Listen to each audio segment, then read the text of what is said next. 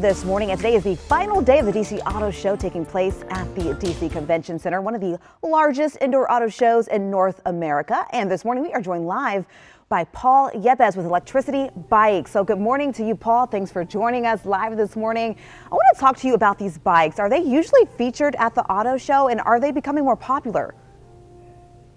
Yeah, they have been more popular. The electric bikes are pedal assist bikes. They throw you forward a little bit as you're pedaling. It's not like a motorcycle or scooter, and we've been giving test rides at the auto show, and it's been pretty great.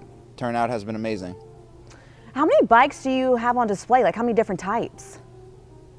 There's probably over 60 different models that we have out on display, but they're literally just different trims, versions, colors of different variable options that are available. So for example, just like with cars, you have trims, base, middle, high end. So if you count all of those models plus every single color and trim, you're over 60 plus in terms of what's here.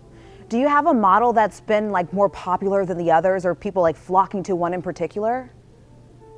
The cargo bikes are particularly of interest, mostly because you can put a child in the front, or up to two, up to really three sometimes, and then you have the ability to put an adult in there. So if you wanted to, you could ride around, you know, with your significant other, you could ride around with a disabled child, you could ride around with a dog. So you just choose really what you want to ride around with, and that's one of the ones that have drawn the most attention.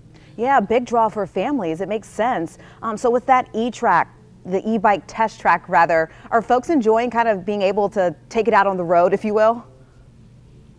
Yeah, so it's like a loop. It's you probably have like a stretch of I don't know how many feet, but essentially people get to loop around it 4, 5, 6 times, and then they, you know, head on out. It gives them the experience, the test, the feel of the e-bike, because otherwise you think like an e-bike, normally people believe that the e-bikes have throttles or accelerators, when really due to regulation, most of the e-bikes that are commonly sold at bike shops won't be having an accelerator or a throttle. All right, Paul, really quick, can you just give us a price range on some of these bikes here? The base level bikes will start around $3 grand or so, but they go all the way up to 15,000. All right, it's the last day of the auto show. Get out there, enjoy. 15K. All right, if you got it, you can spend it, right? Thanks, Paul, for your time. We appreciate it.